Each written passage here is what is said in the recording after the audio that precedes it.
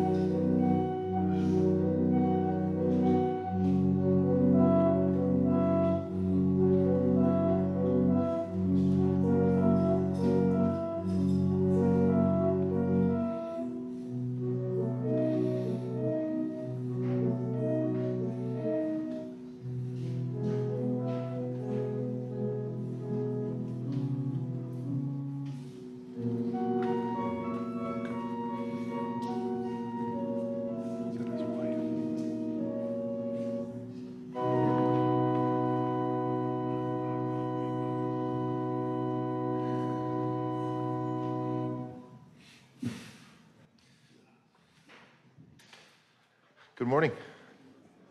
Grace and peace to you on this gorgeous fall day, I guess late summer day that where Vermont is showing its most beautiful self.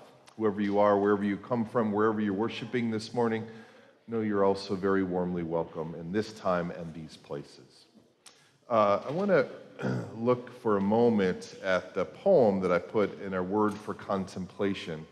One of the themes of our service this morning is memory, and we'll be talking about memorizing Scripture a little bit later, but I found this poem this week that I just love. Renata Suzuki is a pen name for an anonymous poet.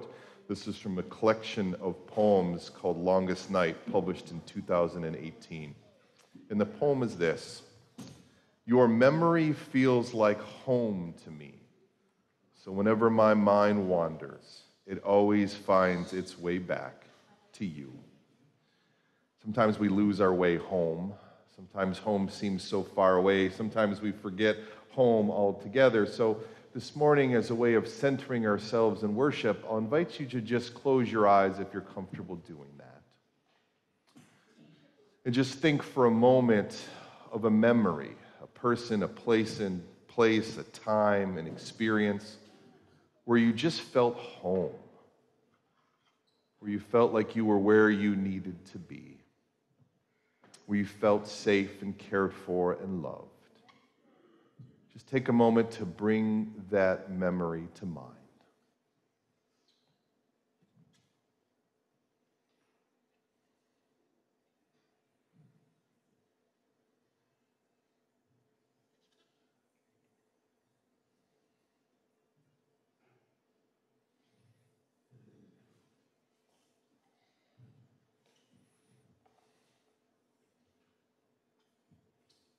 That memory feels like home to me. So whenever my mind wanders, it always finds its way back to you. Welcome to Sherlock Congregational Church. And welcome to this time of peacemaking, peace practicing, peace remembering.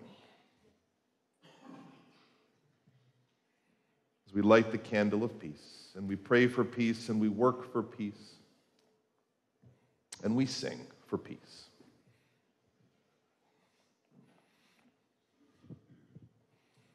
We'll sing this through twice in English and then once on the African text.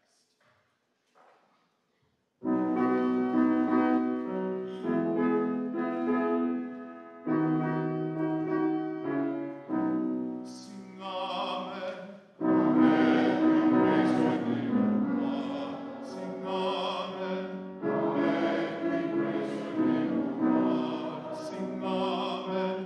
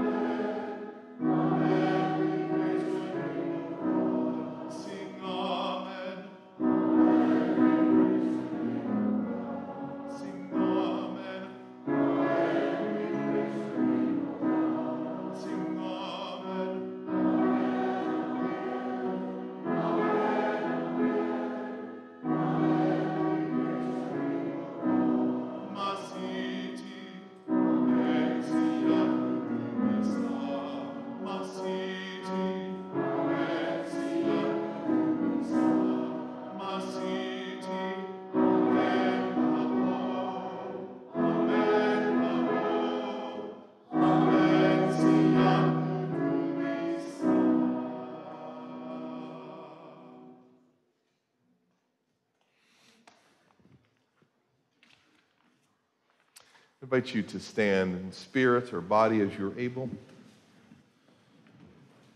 As we pray our prayer of confession and Lord's Prayer, saying, time passes, memories fade. God, we're always forgetting our way home.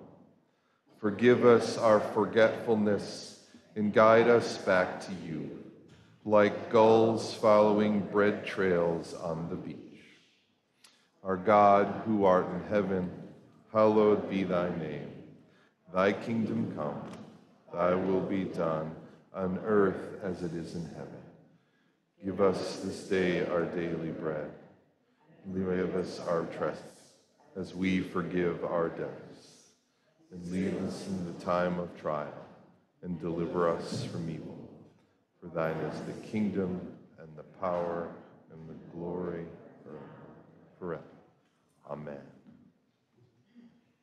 Friends, it's good to get rid of what we don't need. It's good to acknowledge the places where we're broken and breaking, to free up new space for new life and new love. God always meets us in that space, offers us forgiveness upon forgiveness upon forgiveness. Rejoice always, we are all forgiven. Amen. Our opening hymn this morning is number 316, Let Us Talents and Tongues Employ. Have some fun with it. It's a fun hymn.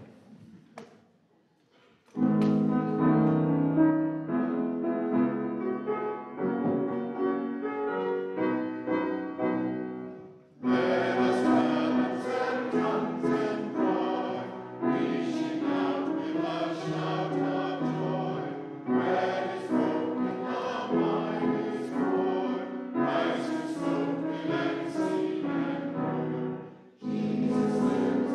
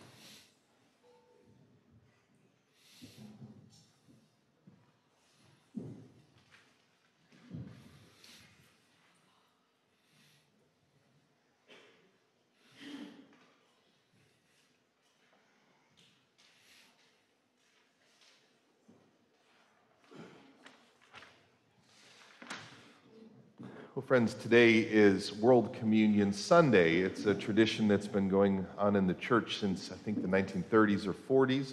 Started in Pittsburgh, Pennsylvania, as a matter of fact. And the idea is to acknowledge that we are here celebrating communion together in this local church, but there are churches all over the world who are doing exactly this today and this week and certainly every year. So the table's big and wide and deep. It's connected. It's about more than just us here today. And so we take some time to think about our worldwide connections, the places and ways that we're similar to those other folks gathering around communion tables just like this, followers of Christ, the ways we're similar, the ways we're different. So living into all of that, looking for points of connection, looking as our United Church of Christ mission statement tells us that we may all be one, partnering together, working together to sow love more and more into this world. So with that, I'll say this. Jesus, this is your worldwide table. It stretches from horizon to horizon, from the bottom of the ocean to the atmosphere-thin sky, from continent to continent, culture to culture, language to language, cuisine to cuisine. At your worldwide table, we gather to celebrate who you are. Not one of exclusion, but of inclusion. Not narrow, but wide. Not provincial, but universal. Not demanding conformity, but demanding diversity. Not the Christ of the center, but of the edges. We celebrate you at your worldwide table, even as you celebrate us, calling us beautiful, beloved, wanted, welcomed, graced, and good, calling us good, calling us good. We celebrate you at your worldwide table, and you celebrate us, offering us the food and drink of love, broken bread, crushed grapes, and saying, come, all of you, not because you must, but because you may, here finding healing and wholeness for your journey. Let us pray. Holy God, our loving Creator, close to us is breathing and distant as the farthest star. We thank you for all that you have made in this beautiful creation. We thank you for all who have given themselves to your will through the generations of people, and especially for Jesus Christ, whom you sent from your own being as our Savior. In gratitude and humility, we come before you today, committing ourselves to prayerful, compassionate, and courageous action in the world.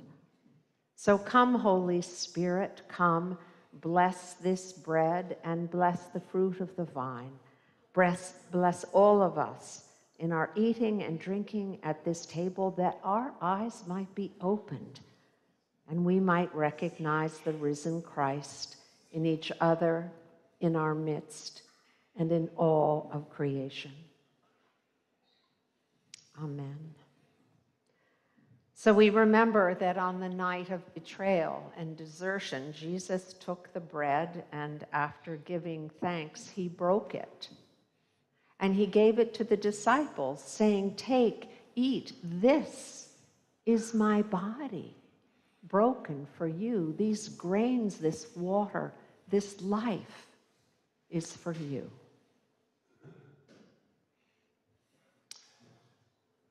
In the same way also after supper, Jesus took the cup, and he blessed it and he poured it, and he gave it to them, saying, take and drink all of you. This is the blood of the new covenant poured out for you and for many for the forgiveness of sins. Do this as often as you drink it in remembrance of me. Dear ones, these are the gifts of God for the people of God. Come, for all things are ready. To be as inclusive as possible, know that all of the bread this morning is gluten-free and the cup contains grape juice. A couple of other notes. The earthenware platters that we have today in observation of World Communion Sunday are lovely and beautiful and much heavier than the aluminum ones we usually use. So just be careful and mindful of that as they come around to you. When the bread gets passed to you, we invite you to refrain from eating until all of us have been served to show our unity in Christ. And when the cup comes, you can drink as a sign of your personal devotion whenever you choose. So ministering to you now in Christ's name, we give you this bread.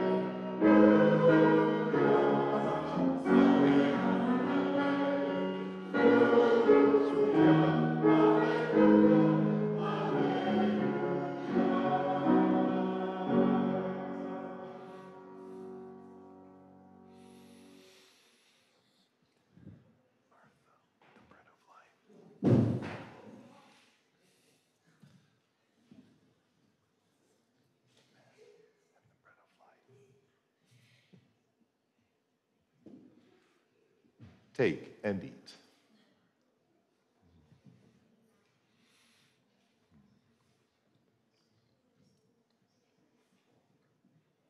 We give you this cup.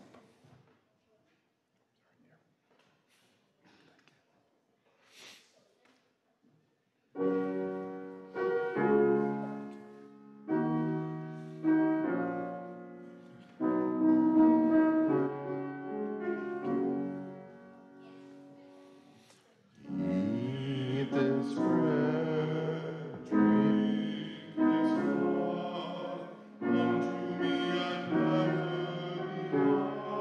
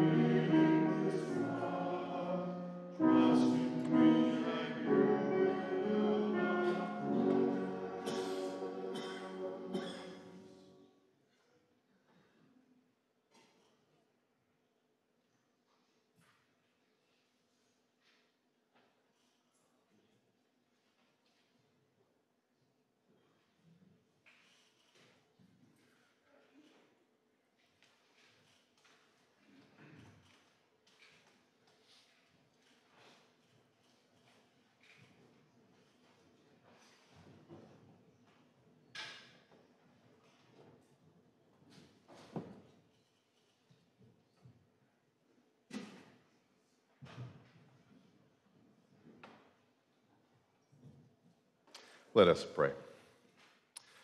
Loving Christ, from your worldwide table, you send us to be even wider, even broader, even more colorful, even richer in every way. It's a joy as we leave to say thank you to one such as you. Amen. The peace of Christ be with you. And also with you. Children and youth, you're welcome to go to Sunday school.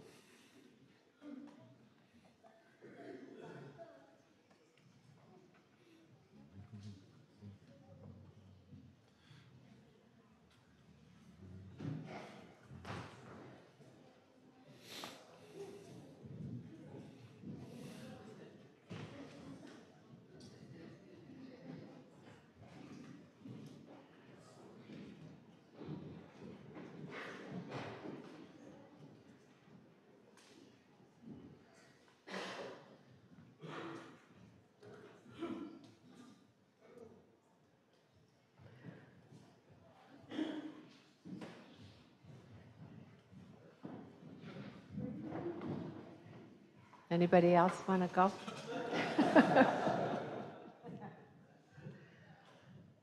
So this is our time for prayers this morning. I want to raise one which many of you have read already, but there is a hole in our sanctuary this morning, and it is because Linda Reynolds is not with us. But on Wednesday evening, the choir gathered around her outside with Will, her son, and her brother. And they had planned to sing 3 songs to her. I think it was 3, and they sang the songs. And when they sang the song that we all sing at the close of worship, "May the blessings of God rest upon you," and they came to the final words, "now and forevermore," she drew her last breath. And she flew, I think, exactly the way she wanted, lifted up on the wings of glory, light as a feather, and humming and singing to her heart's content. So we mourn her passing. We give great gratitude for all the beauty that she has given to all of us. And we give great thanks and offer prayers for Hadley Bunting this morning and for the Abernathy family and the Bunting family, because this afternoon is Hadley's ordination, and we are all so proud of her and excited for this church and for the wider church. And prayers for Dave Perrin, who is currently at Respite House, and for John Levine, who's a resident of Charlotte, who died this past Thursday. Prayers for his wife, Susan, who taught primary school grades at CCS for decades. And prayers for Doris Reether's soul as she ascends to heaven. Doris is Kimberly Price's mother, and she died in Florida on Friday with Kimberly with her. So are there other prayers that you would like to raise? Kevin? I'd like to pray for the family of Lissa. Lissa, we prayed for her last week, and she died at the Respite House this past week. So prayers for Lissa and for her family. Lissa died this past week at the Respite House as well. Yes, San.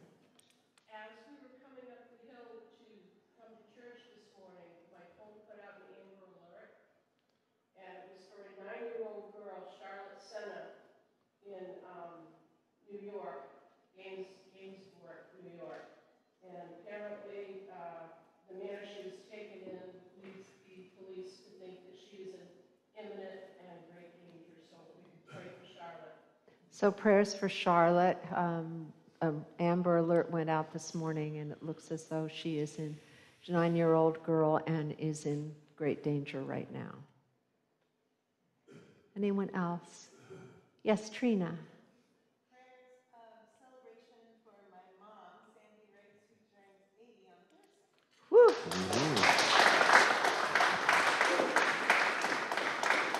So prayers of celebration that Sandy Riggs is going to be celebrating a birthday on Thursday, and it has an 8 and an O in it. Anyone else? Yes. First, for my aunt, Jackie Brisson, Cameron's mentioned her previously.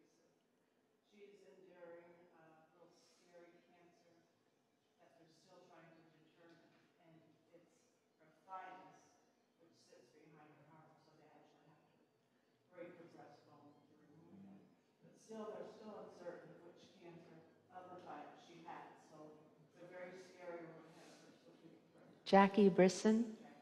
So prayers for Jackie Brisson, who is facing a very scary form of cancer. It is somehow in her thymus, and they can't get to it without cracking her rib cage and going in behind her heart to find it out. So great prayers for her. Yes, Nat. Prayers for Karen Kennedy and her daughter Alexandria McIsaac. This afternoon is the memorial service for Karen's son Trevor, who was passed a couple years ago in his mid-20s. So prayers for Karen Kennedy and for his father. Her daughter Alexandria. They were part of this congregation for some time years ago, and Karen's son died, maybe a couple. Okay, he died a couple of years ago, and his memorial service is this afternoon. So let us pray. Dear God, September was blissfully dry and warm, with clear skies and starry nights, a marked relief from a summer of rain. We reveled in short-sleeved shirts and creamies and kayaks and cookouts. Lucky we have been, and that is all. Neither blessed nor more deserving, just lucky. We've stayed north of the rain, ahead of the frost, bathing still in fresh tomatoes and corn on the cob, another batch of pesto, everything somehow more delicious because it's extra, free, beyond expectation, a bonus at a time of year when aging plants, like aging people, shrink. We love getting something for nothing. It makes us giddy and happy. Gracious God, help us, we pray, to understand that this joy at the reception of bounty can sometimes harm others. Certainly it is right and good to delight in days of beauty, but our hunger for more bears careful watching. Help us as we give thanks for abundance to remember those who have so little, whether as a result of hurricanes and storms, a changing climate, of war, of dictatorships or repression, unjust policies or misguided politics. Much of the world weeps as we wipe the butter from our chins. And as we do not deserve the extra, so they are not undeserving. Help us, we pray, to find ways to share our harvest of education, money, good fortune, and love. Lead us to set a table where all are welcome, to gather about us those whose hearts pine for protection, whose plates rattle empty from lack of food or friends, from lack of love, whose souls are weighted down. And today, as we bless Hadley into full ministry, may she go forth never letting go of your hand. Amen. Yes. Donna Newhall Laro is dying or dead. Donna Newhall's Laro. She's from the islands, and she's dying or dead.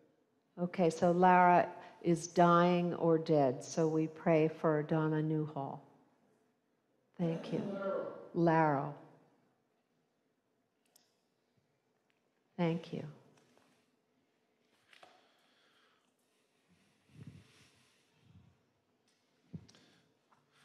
Friends, it's good that we continue our prayer time, we continue our worship with a time to consider our offering our gifts to this congregation. It's amazing to me at all this congregation is doing, the vitality, the life, the projects that we're partnering with in various organizations. It's all possible because of you, the way that you give your time and your energy, and of course your money as well. So if you are moved today, you can put a check or cash into our collection plates on the way out. You can also give electronically through our website, or there's a QR code in your bulletin if you do that kind of thing. And just thank you for who you are and all you give to this congregation. With that, friends, let's pray.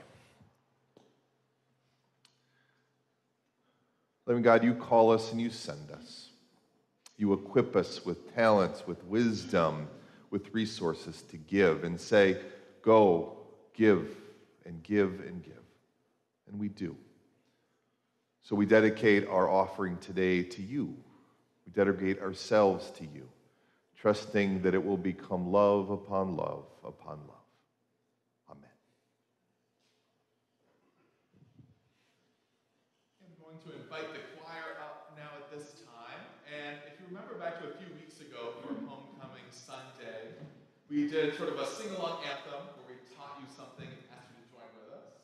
And I got a lot of positive feedback about that. So we're going to do this again, which seems fitting for Worldwide Communion Sunday, because one of the other ways that we're in communion with one another is through music. So this song has 3 parts. I'm going to sing the first part, and then we're going to sing through it 3 more times to teach it to you. Then I'll sing the second part. We'll do that one 3 more times. Then the third, that one 3 more times. And then, whichever one you still have left in your head, I invite you to sing, and we're going to put them all together. Okay?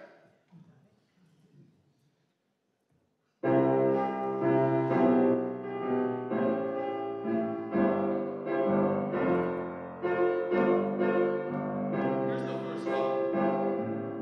God has done marvelous, God has done marvelous things. Praise the Lord. God has done marvelous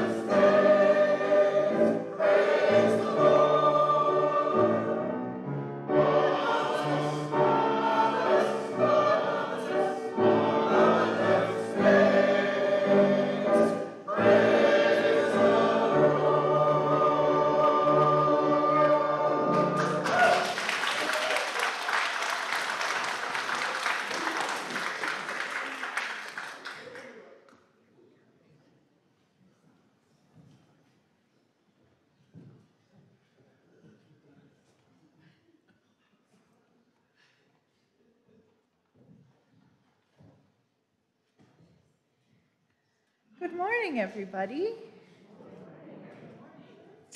In chapter 2, verses 5 through 11 of Paul's letter to the church at Philippi, we hear what is sometimes referred to as the Christ hymn.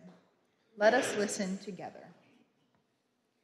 Let the same mind be in you that was in Christ Jesus, who, though he was in the form of God, did not regard equality with God as something to be exploited, but emptied himself, taking the form of a servant, being born in human likeness.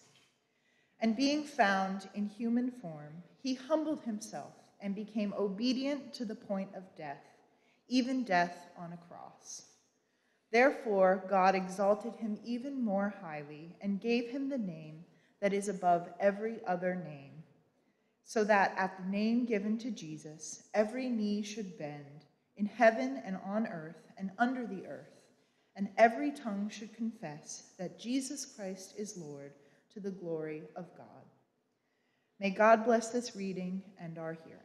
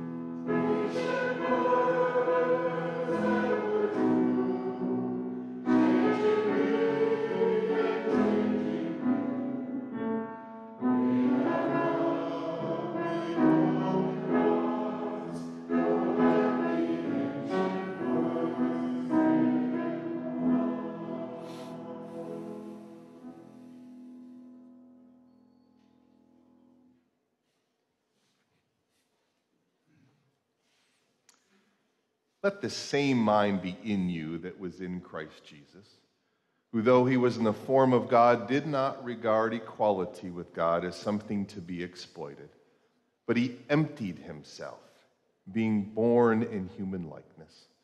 And being found in human form, he humbled himself to the point of death, even death on the cross.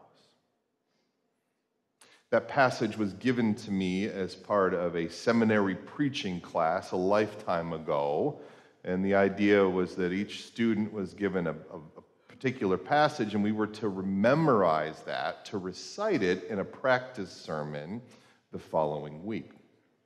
And I think the idea was to get us to practice memorizing parts of our sermons so we could get our eyes off the paper and looking out into the congregation. But whatever the reasoning behind it was, it just felt like torture to me. I hadn't trusted my memory very often, and I was worried. I'd worried I'd forget a line or a word. I worried I'd lose my place. I worried that I would just embarrass myself in front of my peers. But it was the assignment, so I decided to try. But then I realized that the passage I had been given, the first part of our passage today, I didn't like very much. You know, it's got this language of emptying and humbleness and servanthood and being obedient to the point of death. It just felt gloomy to me. It felt fire and brimstone, and quite frankly, it repelled me. But now, horror of horrors, I had to memorize it. Oy. Before I continue with the rest of my story with this passage, we'd better pray. Loving God, the sun streams in, the blue skies stream in, the wind streams in, and you stream in. And look, you find us sitting here, Give us eyes to see and ears to hear. Give us your gospel and nothing less. Amen. So, the day after my memorization assignment was given to me, I went home and I opened up the Bible and I began reading the passage over a few times, and it was, in fact, the gloomy fire and brimstone passage that I had remembered it to be. But as I read it over a few times, I found some things there I hadn't seen before, heard before. I realized how poetic it was, how musical, how it just all kind of flowed nicely together. So I was curious, and I opened up my resource materials, and I learned some things about it I hadn't known before. I learned that that particular passage is scholars refer to as the Christ hymn of Philippians. Some scholars think that Paul wrote it. Some think that Paul borrowed an early Christian hymn that was already circulating at the time. Some scholars think that it was a non-Christian hymn or poem that Paul adapts and edits for use in his letter here. But regardless of the origins of it, in its context, it's very clear, it's very different from the text that comes before and after that. So to get a taste of that and how hymnic and poetic this is and how different it is from the letter, I'm just going to read a little bit. And notice the change, where it changes into the hymn. Paul starts, he says, if there's any encouragement in Christ, any consolation from love, any sharing in the Spirit, any compassion and sympathy, make my joy complete. Be of the same mind, having the same love, being in full accord. Do nothing from selfish ambition or conceit.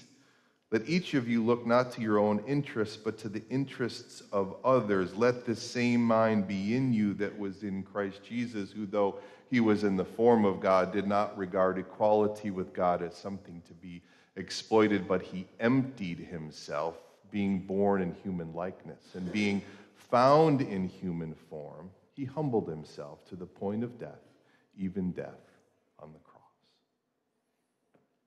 Interesting. Curious, and more to learn there, but I had to memorize. The deadline was looming, so I put the research aside and I began memorizing this passage line by line over a few days. It's not long, but it takes a while to sort of get it into you. And over time, I did get it into me. It entered my memory, it entered my mind, it emptied my body, and became part of the tip of my tongue. And as that all happened, something happened for me and in me and to me. I started to like it a little bit more. I started to not be so repelled by it. I started to be more and more curious, not about the form, not about the fire and brimstone, but about the wisdom that was there, trying to communicate to me about the truth there, about who God is and who Jesus is and what it means to be a follower of Christ. And so as that all started to work within me, I heard this. I heard Paul saying, look, don't be like me. Don't be like Pharaoh. Don't be like emperor. Don't be greedy. Don't be an egoist. Don't be a thief. Don't be a murderer. But let the same mind be in you that was in the one who ekenosin haten, who emptied himself, who gave away his power, his position, and his privilege, who became a humble servant and who dedicated his life to transforming the world through love. I hadn't heard it like that before until it was in me.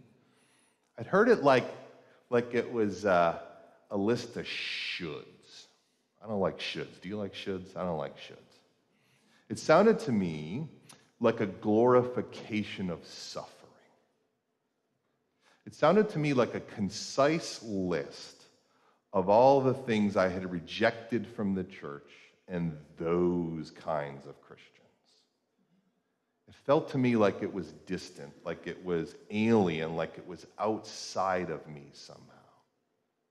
But through the process of memorization, it enters my memory, it enters my body, my mind, gets onto the tip of my tongue. And as it did that, I started to see it with new eyes, that it wasn't about shoulds, it was about coulds. I started to understand this passage. It wasn't a glorification of suffering. It was a frank description of a pathway to freedom and liberation. For the first time, I saw this passage not as a problem to solve, but as a gift given to me to give away to other people. So it was time for my sermon in my class, time to recite my memorized passage. And walking into that class, I was nervous, unsettled, uncertain about my ability to preach because I couldn't. But I wasn't worried about memorizing, because that passage, after a week of that process, it was in me. It was becoming part of me. I realized it was a gift to me, and I wanted to give it to my classmates. And I won't lie to you and tell you that it was the best sermon I ever preached in my life, and they all gave me a standing ovation, because that's not what happened. But I'm pretty sure that I nailed the recitation piece. That was all a long time ago now. And that passage, this passage, is no longer becoming part of me. It just is part of me. And if you've been through the new member process here at the church in the last few years, we have this time where we share our faith stories and journeys with one another. And I oftentimes refer to this passage as part of my faith journey, that it's become a guiding passage from our life and faith. It's kind of my own personal poetic mission statement, reminding me day to day, moment to moment, breath to breath, to do my best to have the same mind of the one who emptied himself, to try to be one who gives away my power and my position and my privilege, of which I have tons, trying to be the one who humbly serves those around me, who tries to be the one, though I fail and fall and get up and fail and fall and get up again, I try to be one in my life who transforms the world, one interaction, relationship, moment at a time, with the love of Christ.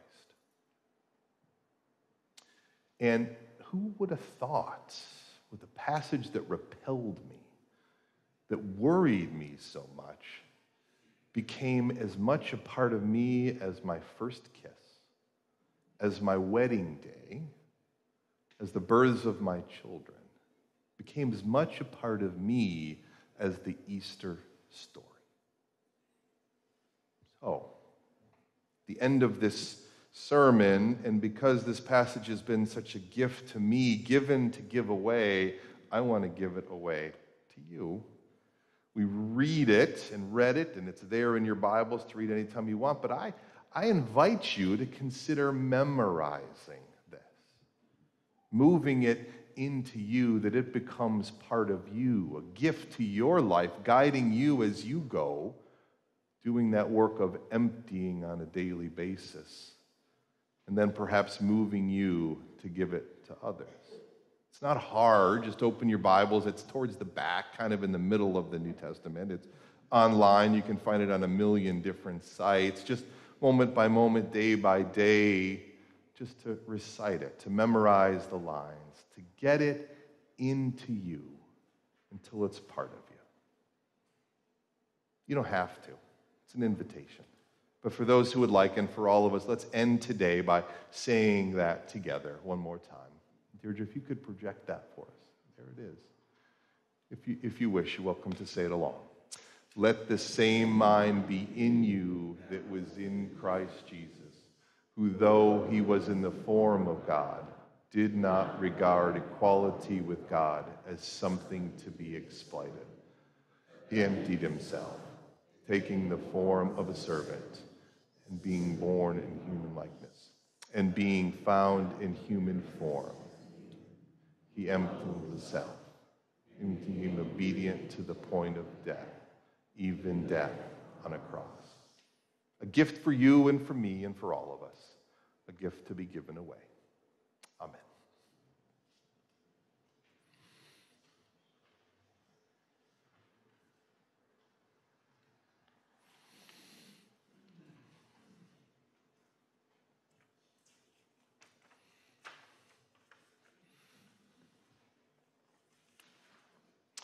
I invite you to stand as you are able. We sing together our closing hymn, Send Me, Jesus.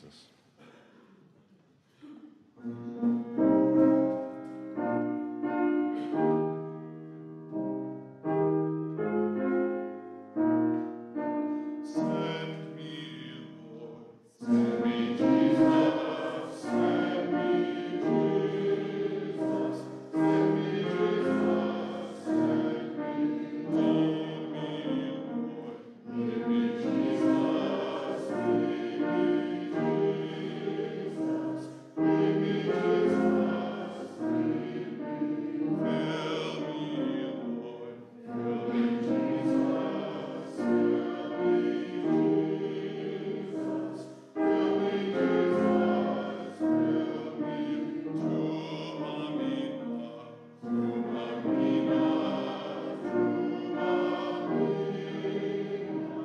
to Amina,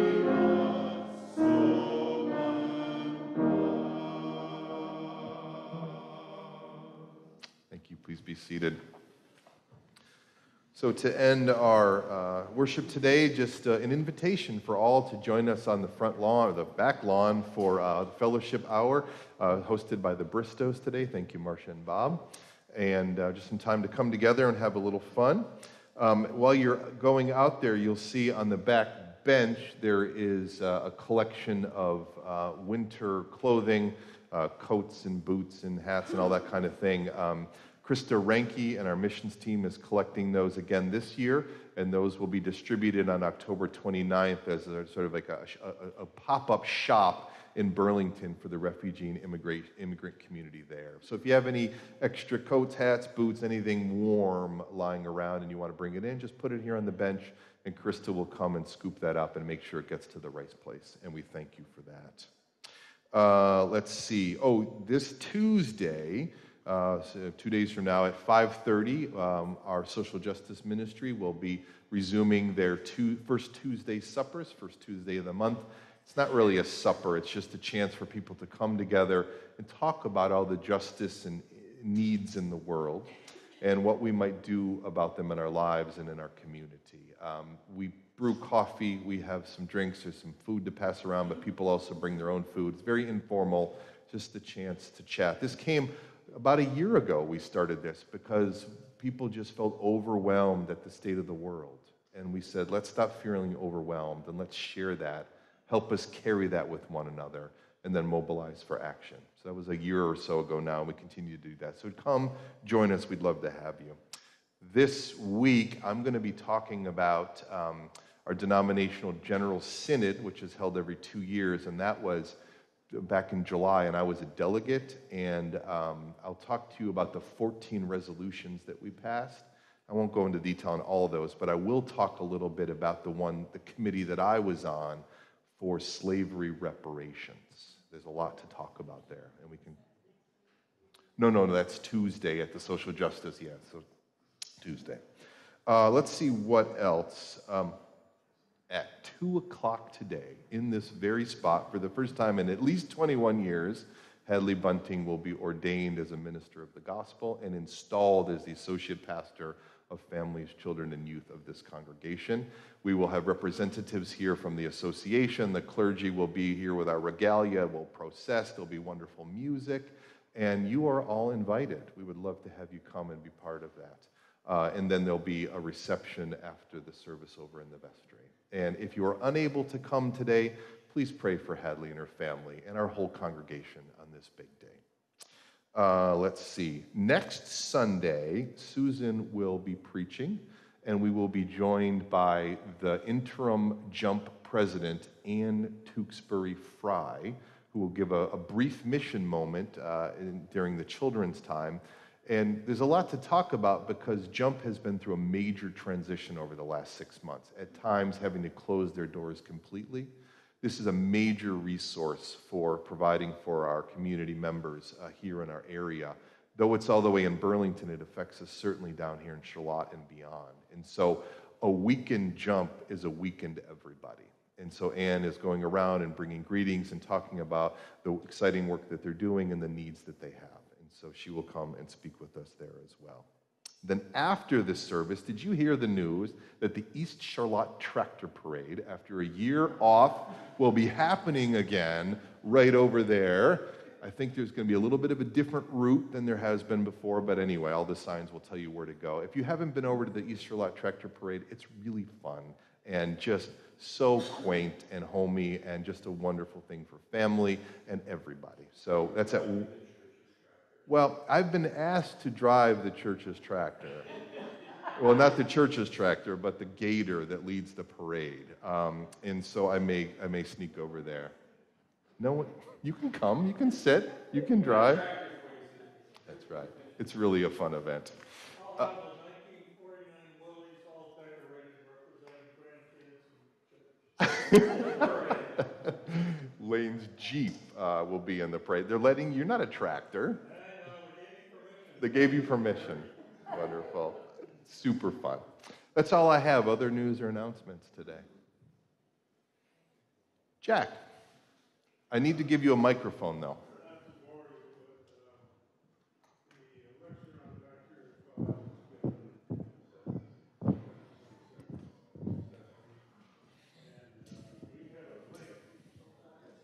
There you go. No one can hear. There you go.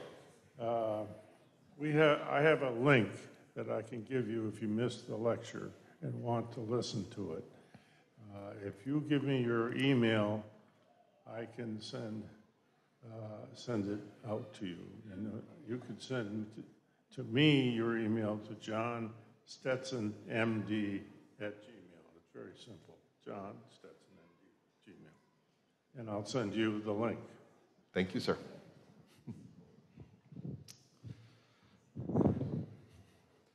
Well, friends, with that, I invite you to stand and bow to your spirit as you're able.